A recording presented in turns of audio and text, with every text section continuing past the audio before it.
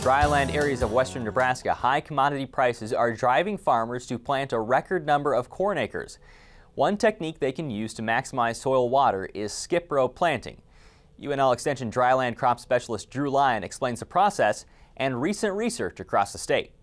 The theory behind skip row planting is to try and save some of the water in between the wide rows that the plants can't access till later in the year.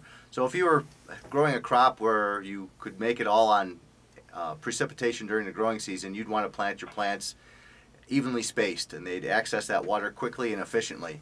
But where you're trying to save some water for later in the season during the critical flowering and grain fill period, you create these wider rows. So the theory is save the water in between the rows. The roots have to grow to that water and they don't make it there till later in the season, and therefore they have some water to access from the soil later in the season, and you don't have to rely so much on rainfall.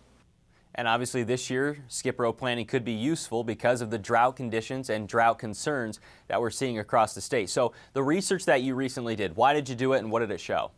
Well, we did it because we'd seen the Australians working on it, and we decided to see how it would work here. And so we did 23 sites over 3 years. We started as far east as Meade in Nebraska and came all the way out to Scottsbluff and had places in between, as well as in northwest Kansas and northeast Colorado. And what we found is that at the higher yield levels, skip row actually hurts your yield, but at the lower yield levels it actually helps.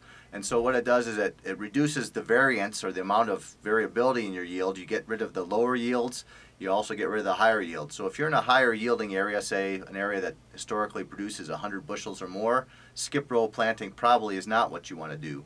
But if you're out west, say west of Hayes Center or North Platte, then it starts to become a viable option for dryland growers to use skip row to kind of minimize the number of times they'll have the really low yields that are possible out here.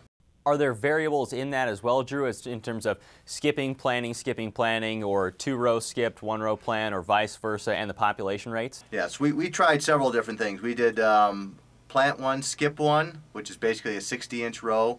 We did plant 2, skip 2. We also did a plant 2, skip 1, and then we had the standard planting of 30-inch rows. We also did 3 populations at the different areas. Out west we used 10, 15, and 20,000, and back east we used 15, 20, and 25,000. So in a year like this, again, where there are drought concerns, is it going to be profitable? Would you recommend skip row planting west of a certain point on dry land? I think, again, if you have some knowledge of what your corn potential is and you're in the less than 100 bushel range, especially if you're under less than 75 bushels, I would recommend it. It does drive, or is dependent on, good stored soil water, so you want to make sure you have some stored water, because you're hoping to use that in the skip row pattern. And you'd also like to have some good crop residue there. Corn likes to grow in heavy crop residue, so if you have good soil water and you have good crop residue and you're west of about 101 meridian, or about Hayes Center, Nebraska, it's something you should consider. Lyon says high corn prices could push dryland corn acres in the Panhandle past 100,000 for the first time in history.